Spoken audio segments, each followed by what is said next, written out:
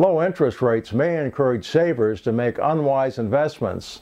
The following dramatization mirrors exactly what has happened to some people here in Wisconsin.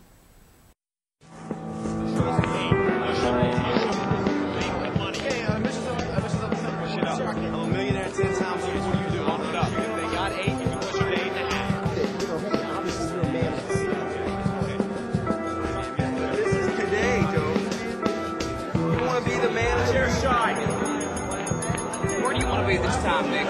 Gentlemen, if I may have your attention for a moment, please.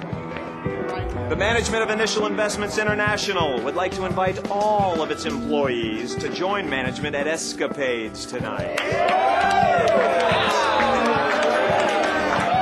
There will be free drinks, free X, and if we're lucky, a little free entertainment. Your top salesman of the week, Mark, take a bow. We'll also be receiving the grand prize of an evening of pleasure with the lovely Miss Amber in the VIP room. That's right. Hopefully that's enough incentive for the rest of you slobs to start getting your numbers up next week. Let's go, boys.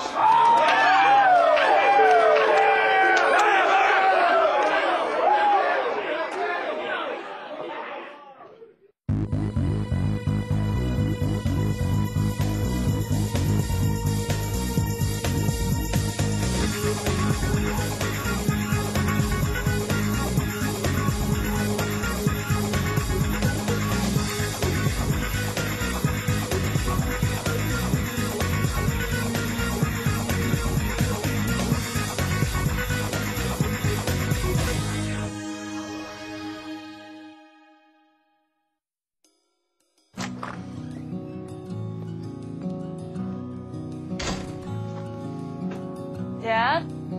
Hey, little girl. Hey. Are you ready? I'll be with you in a minute. Give me another minute, I'm still dressing. another minute more. How was the traffic? It wasn't too bad. Give me another minute, another minute. Are you eating? more. Yeah. Just not too hungry this morning. The mind is Had too willing, much for supper last night, I think. flesh won't be ignored.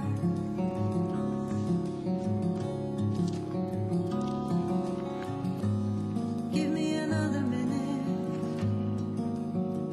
another minute more.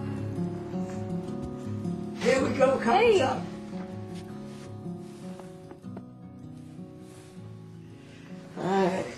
I wish you hadn't come all the way in from the city, though. I could have driven myself. Stop.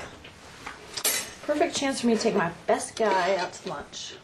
Promise me we're going to go to lunch after you see the doctor. Just like your mother was.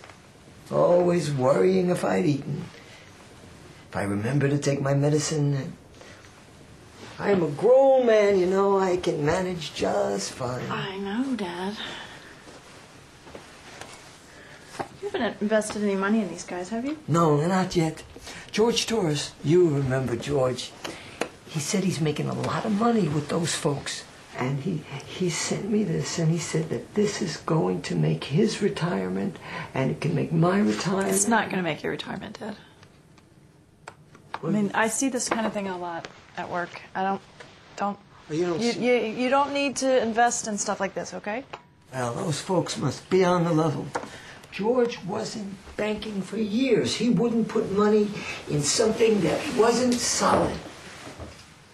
It's got risks, but you gotta take risks to make money. You shouldn't worry about that. With your pension and savings, you'll be fine. You can put that extra money in a college fund for that grandchild I'm going to have someday. The grandchild that you're going to see grow up. I hope you're right, Coppertop. Rainy days come too, and you gotta prepare for them. Speaking of that, do you have an umbrella? It's supposed to rain. Okay. You ready? Yeah. It'd be good for lunch afterwards, too. Where do you want to go? Let's go somewhere and get some fish. Okay. Oh, we will see fair and split a piece of lemon cake for dessert. Salmon, too. Yeah. Yes. You sure you don't want me to go in with you? No, honey, I got my book. You just be bored. Why don't you do some shopping or something? I've got a couple calls I need to make. And I'll check in on you, okay?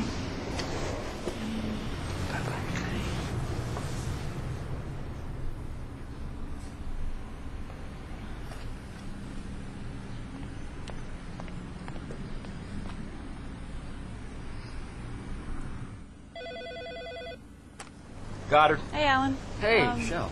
How's your dad doing? He's good. He just went in for his treatment. Listen, are you busy today? I've got something I need checked out. No, what do you need?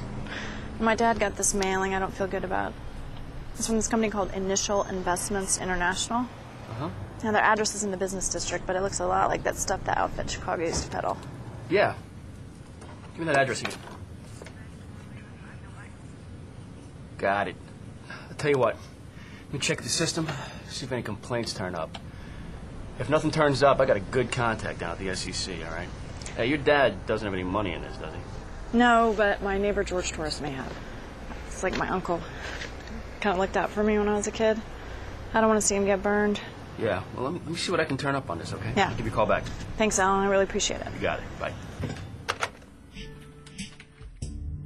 You have one new message and 7 old messages.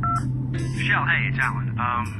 You were right. We got a couple of complaints on the system about these guys. About $5,000 plus in losses both times. Now, it looks like they've only been open for business for about the last 7 months, and the lease is to a guy named Park Richardson. He's been sanctioned once before by the SEC, so I'm going to go by and take a look a little later. I've already jacketed a case on this one. Yeah, I'm sorry, Michelle. I wish I had some better news for you. That's great. That's just great.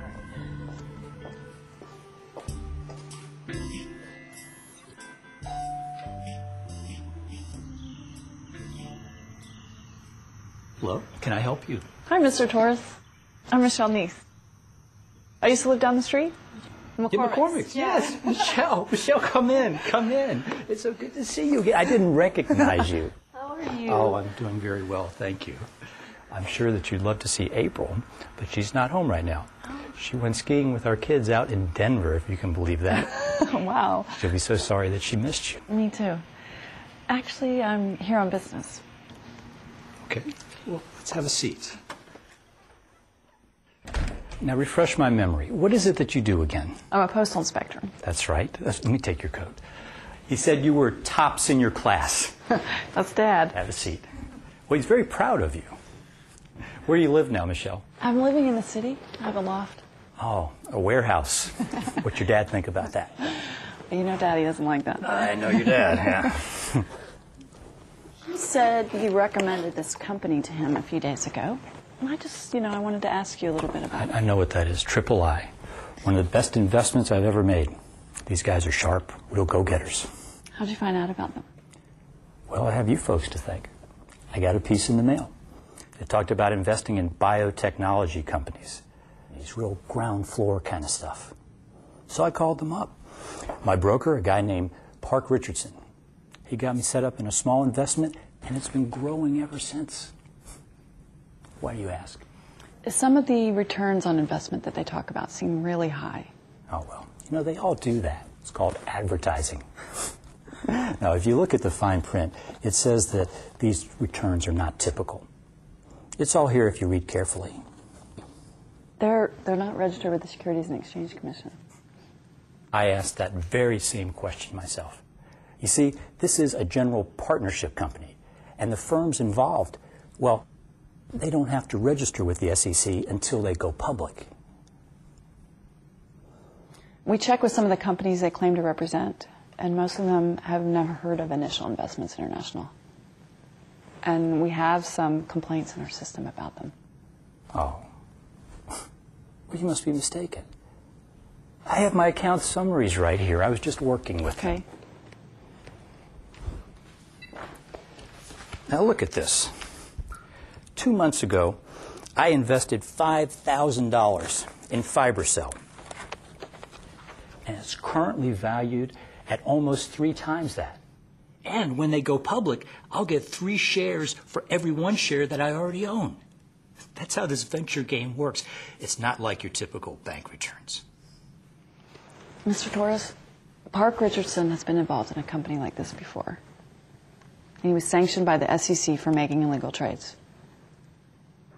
So, if what you say is true, he'd be in jail right now, wouldn't he? No, sir. Often we pursue civil actions against these people. We stop their mailings, we shut them down, sometimes the SEC fines them. But this time I think it's a little more serious. Michelle, I know you're concerned about your dad. I'm concerned about you, and I'm concerned about April. I appreciate that. But I have some background in this kind of thing. I know you do. I know. I'm just looking out for you. You're just trying to help me. I understand. I see this a lot at work. I think that you need to listen to what I'm trying to tell you. But in this case, you're mistaken. No. There's another Park Richardson. Maybe you're right.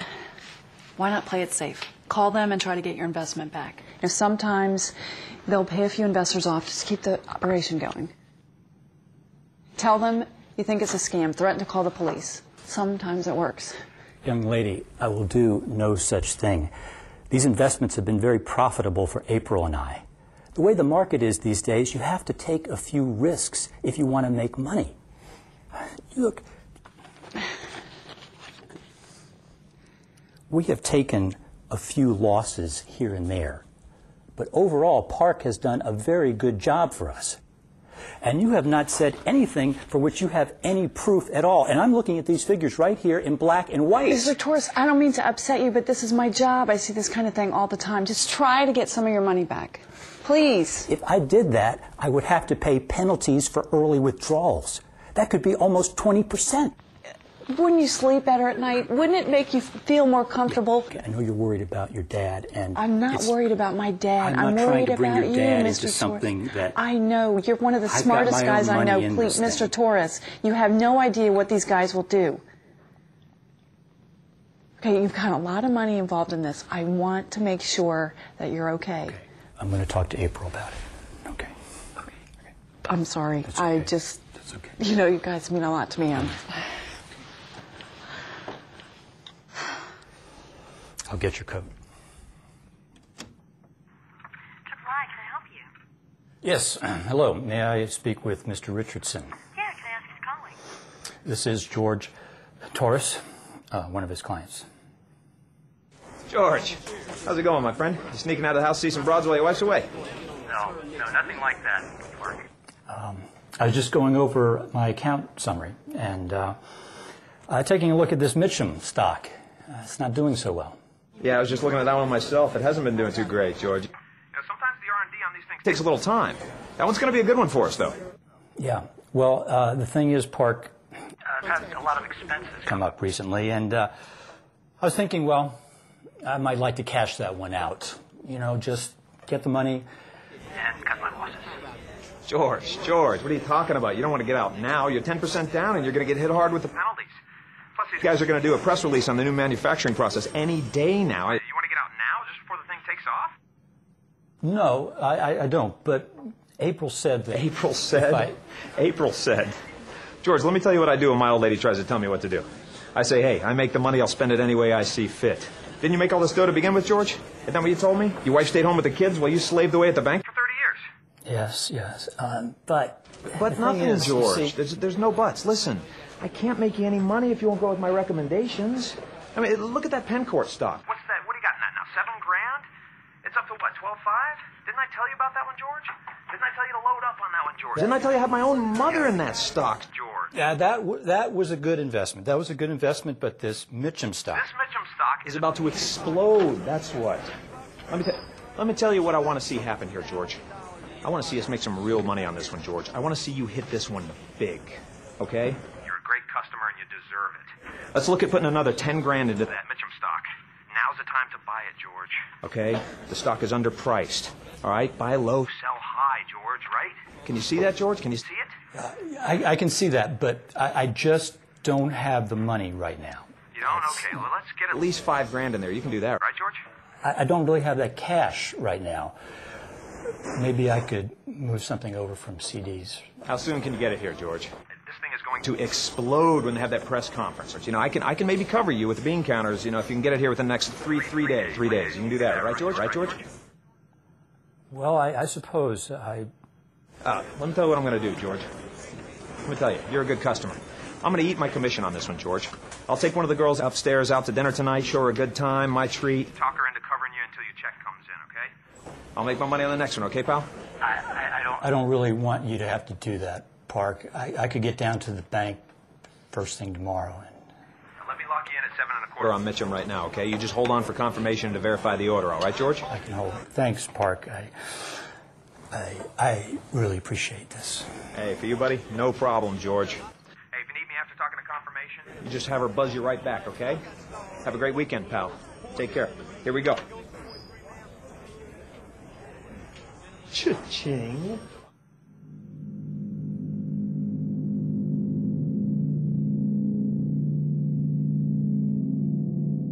That's why I'm the king. 5 grand, 30 seconds. We'll take it, anybody. I want to see someone do it right now. Get on the phones. Get them humming. Let's move, boys. $2 a share. Money, boys. All you got to do is talk them out of it. Prey on the elderly. $2,000 shares is just a drop in the bucket. Stay on them. No means yes.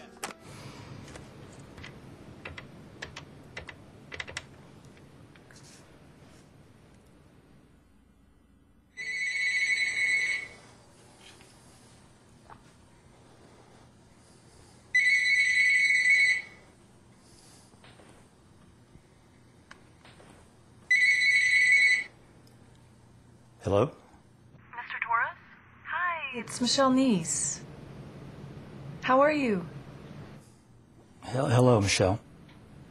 Were you able to take your money out of III? I'm not Certain about any of this anymore. I've started getting a lot of mail asking me to invest In oil wells and precious metals. How do you I think they happen to have gotten my name. They may have gotten your name from Park Richardson, sir. So, they keep lists of who the fools are. No. I don't mean that. These crooks do share information sometimes. Yeah. I made a tape the other night when I called them back. Would you like it? Do you think it would help? Yes, I would Love to have that. That was a wonderful idea. I was wondering if You might be able to do me another favor. Do you have a pencil handy? I'd like you to give them a name.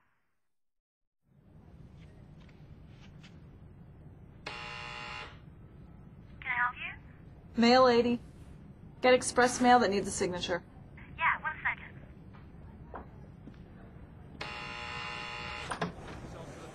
Hold on. Hi. How are Here's you? your mail. Thank you so much. I've got restricted delivery for Park Richardson. See here? Yeah, hang on 1 second. Park. Yeah. Mail, please. Yeah, what do you need? Park? Yeah. Just need your signature right there. All right, thanks. Always happy to see the mail come in. Good news, huh? Always. You doing all right, Denise? I'm good. How are you? I'm doing terrific. Good. Have a good day. You too. Bye-bye.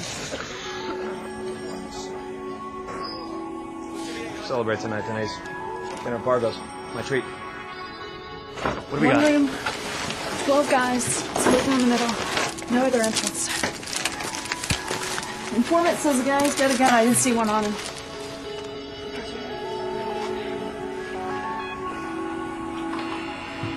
Can I help you? Police search warrant, open up!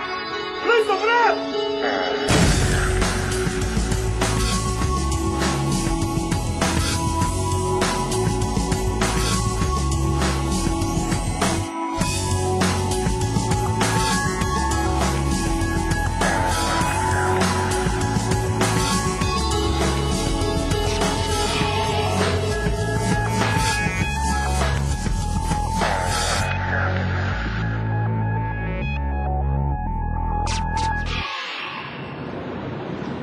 How much longer are you going to be here? About 5 more minutes to Baghdad.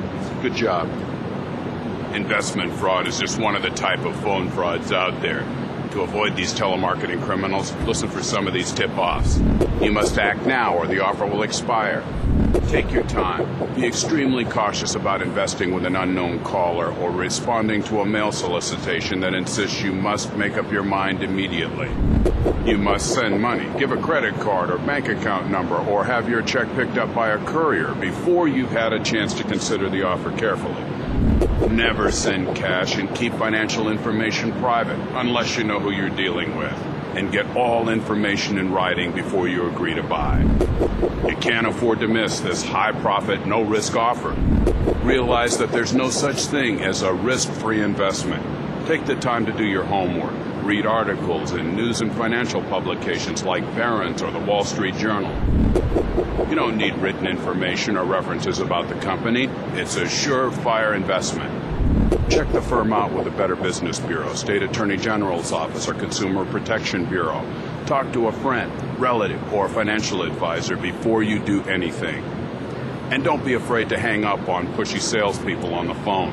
Remember, if something sounds too good to be true, it probably is. Young people can also help by keeping an eye on their parents' finances, especially if they're going through an illness that may make it difficult for them to think clearly or remember details. In this case, Inspector Neese may have prevented her father from losing money just by being alert. You can do the same for your parents. Remember, if you think you've been the victim of a telemarketing fraud, you need to report it. Contact your local postal inspectors. You can find them in the phone book or on our website at usps.com/postalinspectors.